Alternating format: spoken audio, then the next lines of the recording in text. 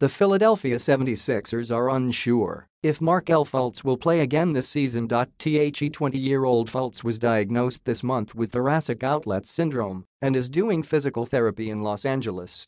General manager Elton Brand said on Sunday, Manila time, prior to a game against Toronto he has no timetable for Fultz's return to basketball activities.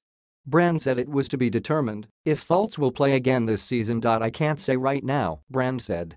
The GM expects to update Fultz's situation in a few weeks. Fultz was the number 1 overall pick in the 2017 draft, but his young career has been sidetracked by injuries and ineffectiveness.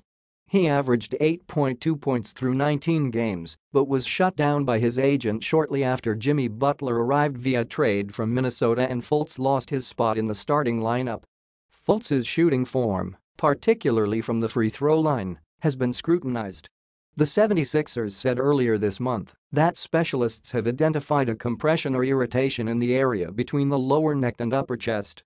Physical therapy was recommended for Fultz before returning to play. Fultz played just 14 games last season because of a shoulder injury that appeared to affect his shooting mechanics.